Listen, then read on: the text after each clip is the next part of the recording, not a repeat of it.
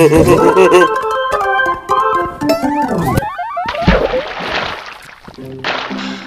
topic for today is water pollution. Contamination of water by harmful substances which affects life on earth is termed as water pollution. Due to human activities, our water is getting more and more polluted day by day. Household garbage is disposed into various sources of water.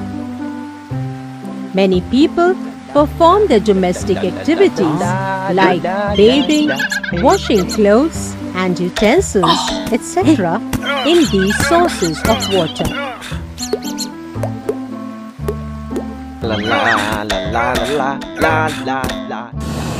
Also, industrial wastes are discharged into the water, leading to water pollution.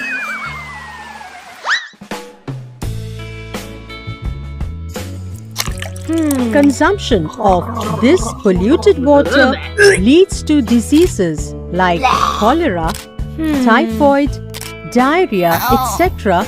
in human beings. Polluted water also adversely affects the aquatic life. Thus, we need to make sure that we do not pollute water.